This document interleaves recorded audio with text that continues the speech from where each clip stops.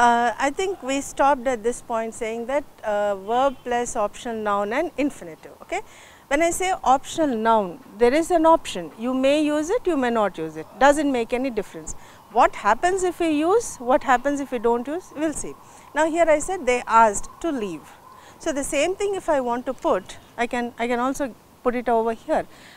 They asked me to leave. Okay, right. Can you give me this one for in that form? They prepared to take the test. They prepared us to take the test. Right. They prepared us. Here you can use this us. They prepared us to take the test. If you put that us, then it becomes the previous example that we discussed. Required that is noun. Required noun. Okay. If I don't use this, then it becomes the optional noun. Okay. Can you give me some examples in this? They prepared me to take the test. Okay, that is one. Any other? Want. If you want to say want. I want to study Spanish, or instead of I we can say they want to study Spanish. Okay, I can say this, but if I want to add a noun over here, then I can say they want me to study Spanish. Okay. So, this one will come into your subject plus verb plus optional noun plus infinitive. So, this can be the infinitive can be used in this manner. Okay. Right. Shall we get into the other one? Now, we will say verbs followed by infinitives.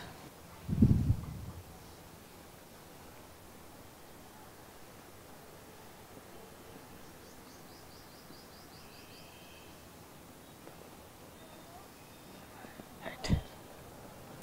If I say the word agree, agree. So, if I use this, you can say Tom. Tom agreed to help me. Right, very good. Tom agreed. Tom becomes your subject, agreed becomes your verb. Okay? Agreed, infinitives. To help. Tom agreed to help. So, this to becomes your infinitive. Can you give some more examples with appear? Any example with appear? His health appeared to be better. Very good. His health appeared to be better. So, here which one is the infinitive now? To be. To be. Okay.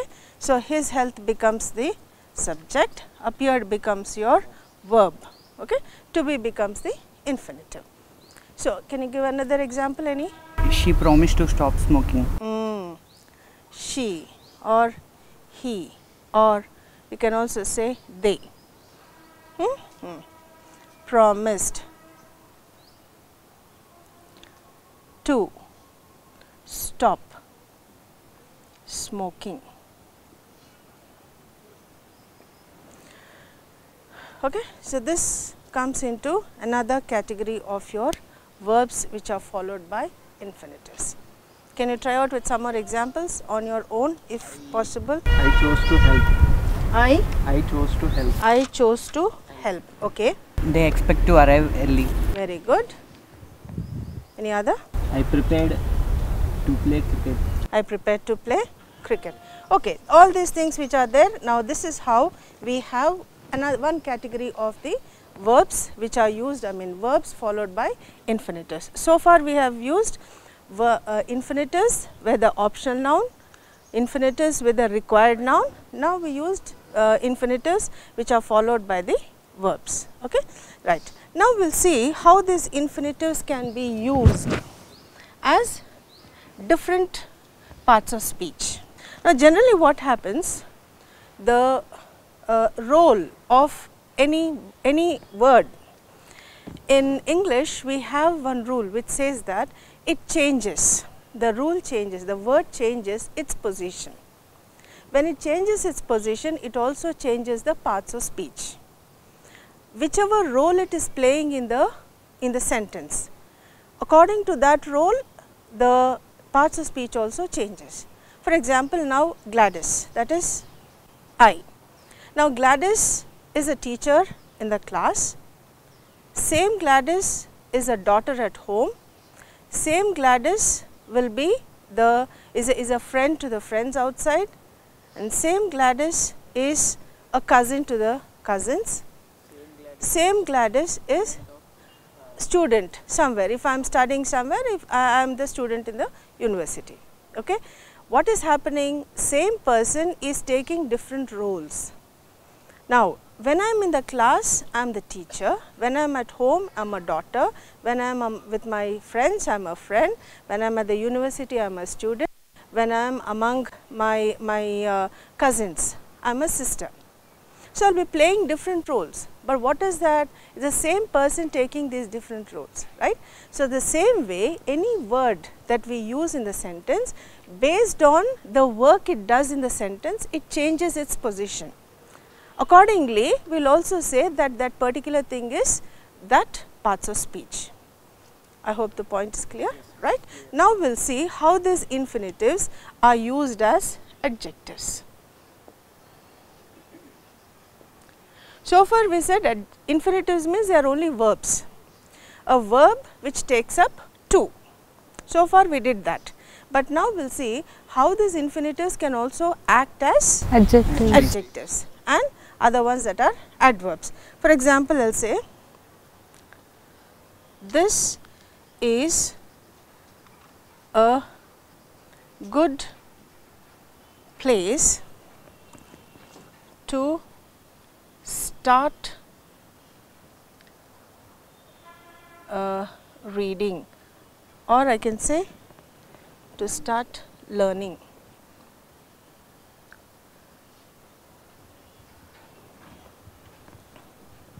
This is a good place to start learning.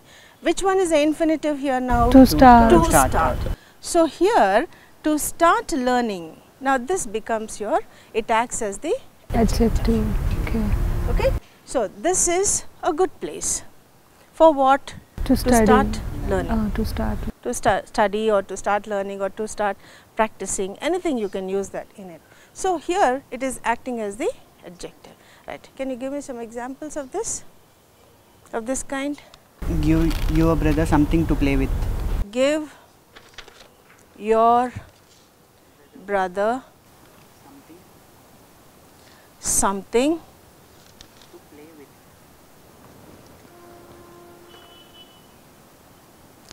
to play with.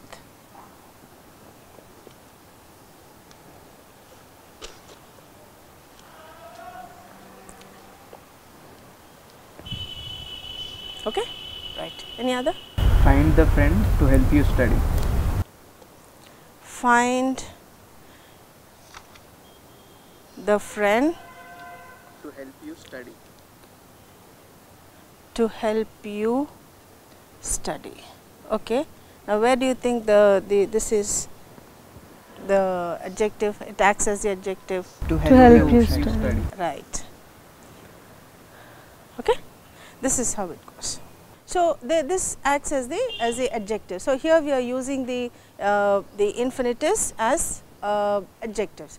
Now, we will see how this can be used as the adverb.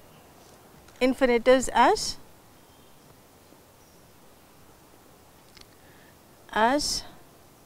adverbs.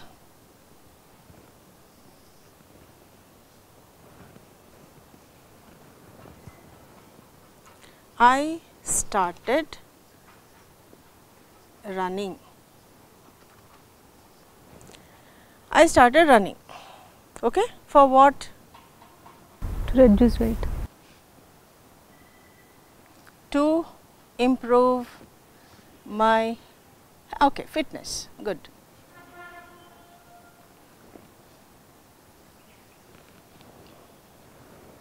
Next. Can you give me one more? We must leave now in order to catch the train. We must leave now In order to catch the train. in order to catch the train. Okay.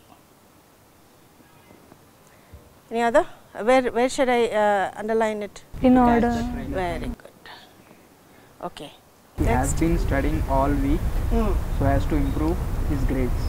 Has been all week So as to so as to improve improve his grades.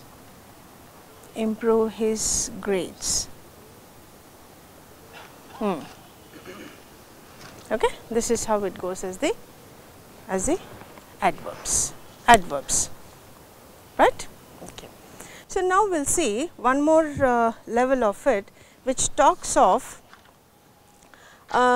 we can say they are as direct objects. Shall I go with this? Okay. Here the infinitives, we can use them as direct objects. You appear to be correct. You appear to be correct. What exactly do you mean by a direct object and indirect object? Any idea? Direct object means between two people. Direct. Direct. Direct object means where the action is done directly on the object. Object, you know, subject doing the action on the object. So, the object directly receives the action. So, that is called the direct object. Indirect object means always there is another thing which comes there, another person which comes there as the indirect. So, in this we use the infinitives as the direct objects. Can I give some examples of this kind? I am not going unless you agree to go with me. Okay, I am not going unless you agree to go with me, right?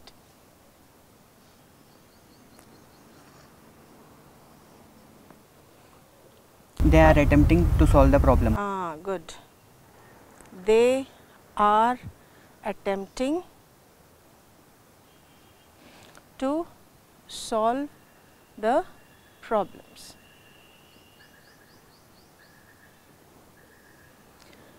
Right. So, this is how you use them as direct objects. That means directly the action is done on this. Okay. That is what we call direct objects. Okay. Fine. Now, what we will do is we will just take up the, there is a slight difference now, infinitives and gerunds. When I say infinitives and gerunds, this is the last point I would like to mention in this, because most of the students, they get confused between the gerunds and infinitives. Infinitives always they take up to plus any action, any verb. Gerunds are they take up with the V4 form. V4, that is the ing form. Now, if I say, if I give you the difference between the infinitives and the gerunds, then you will have a very clear idea of what these infinitives and what gerunds are.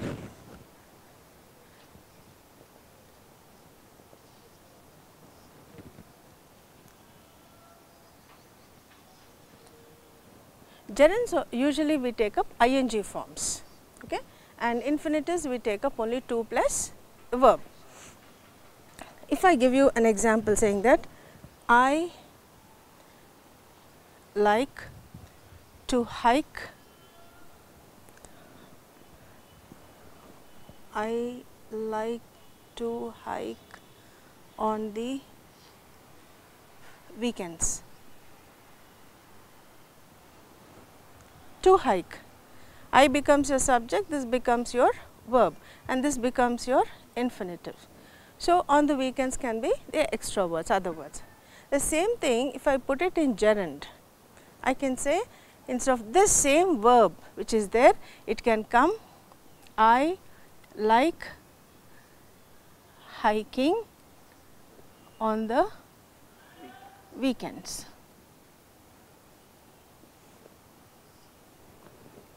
I like hiking on the weekends. So, there the same thing the word hike is coming as a V4 form, ing form. So, there it is acting as a gerund. Okay. Can you give an example of this and then put it out in that? She loves to read. She loves to read novels. She loves reading novels. Good. She loves reading novels. Okay. I like to play cricket on Sunday. I like to play cricket on Sundays. Sundays means all Sundays.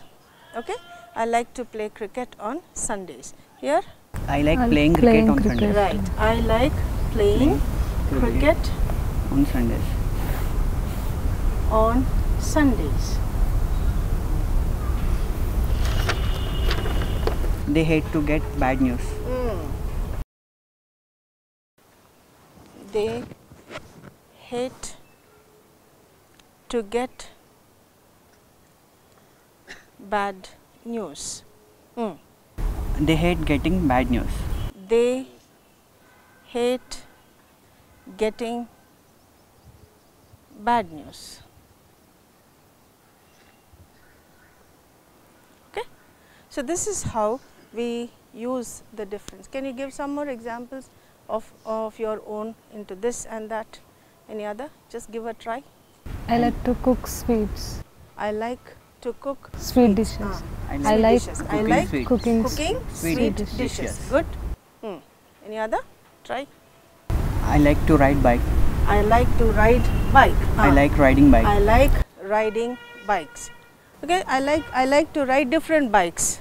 I like riding different bikes. Okay. That way you can give the difference between. This is the difference between the infinitives and the gerunds. So, generally people they get confused. Here also you have this word, there also you have that ing. So, what is the difference here? So, for this infinitives, this is how it will be used, and there in the gerunds it will be used in that manner. Okay. Meaning is same. Here when I say I hate to get bad news, I hate getting bad news, meaning will be same. The only thing is the difference is in using the structure that we have, that is the difference here. Okay. Yes. So, this is how our infinitives are used. So, now whatever the first one that you started off saying that it is getting hotter to go out. Okay. It is getting too hot to go out, you said, right. So, we started off from there, that is how our infinitives are used. So, infinitives generally we use it with the verbs with to, and also we said how it can be used as a subject, how it can be used as an object, where infinitives can be used in this manner, the difference between infinitives and gerunds, and then we also used with the optional noun and required noun. Okay. And also we said how infinitive can take up with the direct as an adjective, as an adverb, and it can be taken as the direct object. So, I hope I cleared everything with the infinitives part of it. Yeah. Any questions, any doubts still? It comes with indirect also, ma'am? Yes, it comes. With the indirect object, more than the indirect object, direct objects it takes more. Okay. So, indirect objects generally, when it comes to the indirect objects, usually we take it with the things. Okay. But when it comes to the direct objects, they are the ones which gives more value to your infinitives with the direct objects, right. So, thank you.